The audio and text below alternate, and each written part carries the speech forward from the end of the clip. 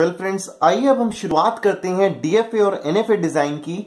तो सबसे पहले मैं यहाँ पे आपको कुछ गाइडलाइंस देना चाहूंगा, बिकॉज जो 17 प्रॉब्लम्स जो हम यहाँ पे एनकाउंटर करने वाले हैं उनमें आपको ये काफी मदद देंगी ये गाइडलाइंस। तो आइए सबसे पहले कुछ मैं आपको यहाँ पे डिटेल्स देता हूं। एक पर्टिकुलर स्टेट हम यहाँ पे डिफाइन करेंगे, लेट्स से क्यू नॉट। तो हर स्टेट जो है एक पर्टिकुलर एक्शन को डिफाइन करती है, ठीक है।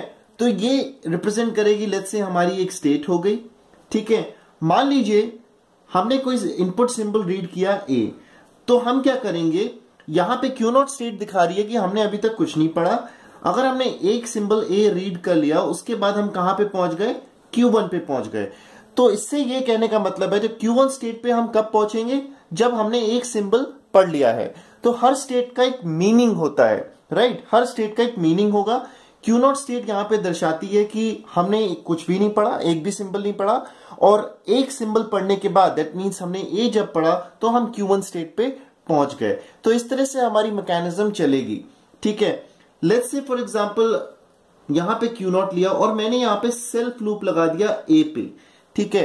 देन इसका मतलब यहां पे ये होता है कि हमने कोई स्टेट चेंज नहीं की।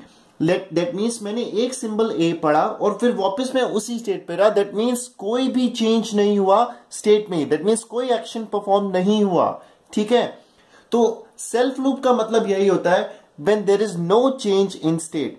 इसका मतलब यह है कि मैं कितनी बार भी ए पढ़ूं, एनी नंबर ऑफ एज पढ़ूं, मैं स्टेट चेंज नहीं करूंगा, right. Any number of as, चाहे एक बार ए पढ़ूं तो भी ए, मैंने सेकंड ए पढ़ा तो भी क्यू नॉट स्टेट पे रहा। तो यहां पे मैं ये कहना चाह रहा हूं, जब भी सेल्फ लूप लगता है तो आपकी क्या होती है, स्टेट चेंज नहीं होती है, ठीक है। तो नो चेंज इन स्टेट, वो कब, जब आपका सेल्फ लूप लगा होता है।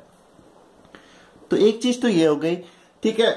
एक और चीज मैं आपको यहां पे बता दूं, लेट्स से हमारे पास स्टेट है QF और इसको मैंने, ये हमारी फाइनल स्टेट है और इसके ऊपर मैंने यहां पे सेल्फ लूप लगाया हुआ AB, ठीक है। दैट मीन्स हम फाइनल स्टेट पे पहुंच गए हैं और इसके बाद फाइनल स्टेट पे पहुंचने के बाद मैंने कुछ भी पढ़ा, A और B कुछ भी पढ़ा, तो तब भी मैं फाइनल स्टेट पे ही रहूंगा। दैट मीन्स इसको हम बोलते हैं परमानेंट एक्सेप्ट।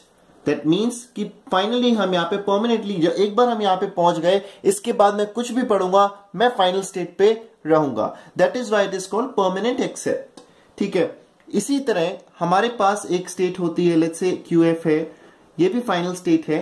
इंस्टेड यहां पे क्या हो गया कि ये परमानेंट एक्सेप्ट नहीं होगा। इसके बाद मान लीजिए मैंने A पढ़ा तो मैं कोई दूसरी स्टेट पे चला गया, और मान लीजिए मैंने B पढ़ा तो यहां पे लेट्स से दूसरी स्टेट पे चला गया।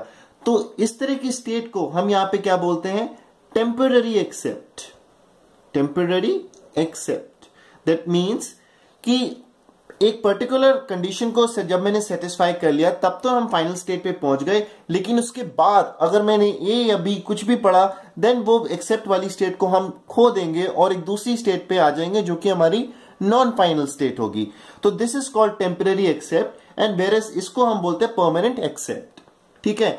एक और स्टेट हमारी होती है जिसको हम बोलते हैं ट्रैप स्टेट, ठीक है। ट्रैप स्टेट फॉर एग्जांपल हमने कोई एक लेट्स से डीएफए बनाना था, वो क्यों, जो इस तरह का डीएफए बनाना था जो हमेशा उन्हीं स्ट्रिंग्स को एक्सेप्ट करे विथ स्टार्ट विथ ए, ठीक है। तो मान लीजिए वो स्टार्ट विथ ए किया और वो Q1 पे गया, then this is fine.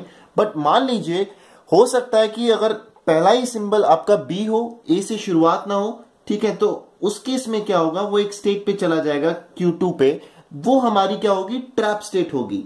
That means, और उसके बाद यहां पे मैं सेल्फ लूप लगा दूं, दैट मीन्स मैं यहां पे ये कहना चाह रहा हूं, अगर सिंबल आपका A से है, शुरुआत करता है, दैट मीन्स ठीक है, तब तो वो फाइनल स्टेट पे पहुंच सकता है, ठीक है। लेकिन अगर शुरुआत ही B से हो गई, दैट मीन्स B के बाद मैं कुछ भी पढ़ूं, चाहे A पढ़ूं चाहे B पढ़ूं, this will always be a trap state. इसको हम ट्रैप स्टेट बोलते हैं या डेड स्टेट, ठीक है। दैट मीन्स ये हमारे लिए वैलिड नहीं है, ये स्ट्रिंग्स हमारे लिए वैलिड नहीं है। तो this is called trap state.